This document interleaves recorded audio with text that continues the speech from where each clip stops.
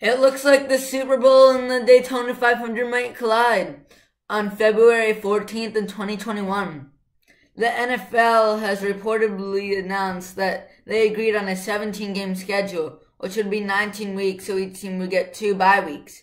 And because of this, the Daytona 500 would land on the same day, which would be a huge problem for NASCAR. It's the greatest event for both sports each year. So, what's the solution here? Well, it's pretty simple actually. What you do is you reduce the NASCAR schedule by either 2 or 4 races and move it back.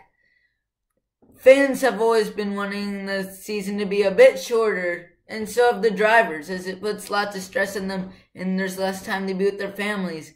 So this would be the perfect fix. So yeah, let me know what you think of this idea, and I will see you next time.